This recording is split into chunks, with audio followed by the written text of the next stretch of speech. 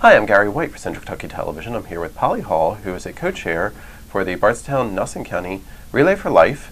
And even though it's January, we have our kickoff coming up, right? That's correct. Yep. We're having a super cook-off, and we're having each team bring a crock pot of soup, and they're going to bring people with them to bid on the soups to raise money for Relay for Life, and each team will get to keep any of the money that they raise that night. Okay, and it's a super S-O-U-P, right? Correct. So they're going to have each of the teams are going to bring some soup to kind of sample, right? That's right, and we have various different kinds of soup. We have soups that we've never heard of before, or we have potato soup, we have chili, we have chicken noodle, so it's a variety of soups that we wind up with. That's great.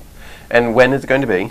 Monday the 27th at 6:30 at the Bardstown Middle School cafeteria.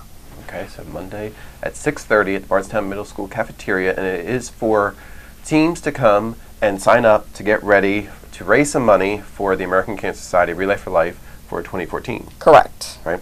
So far you have about 17 teams, you said. Yes, we do. We've got 17 teams, and so far we've raised about $6,000. That's fantastic. So that's pretty good for this early. Yeah, that's great. So if somebody's out there and thinking they want to have a team, is this the night that they need to come and sign up for? Absolutely, they can come and get all the information they need, and we'll be more than glad to help them get them signed up. Now, you also said that you have one team is going to be the Cloggers this year, right? So there's going to be some entertainment while you're eating your soup. That's right. The Kentucky Home Cloggers are forming a team this year, and they have asked if they can perform while we're doing it. So we're going to have live entertainment this year.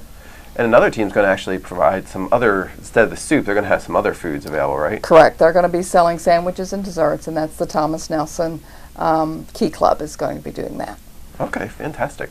So again, it's going to be on Monday, January the 27th. Correct. 6:30 p.m. at Bardstown Middle School in the cafeteria there.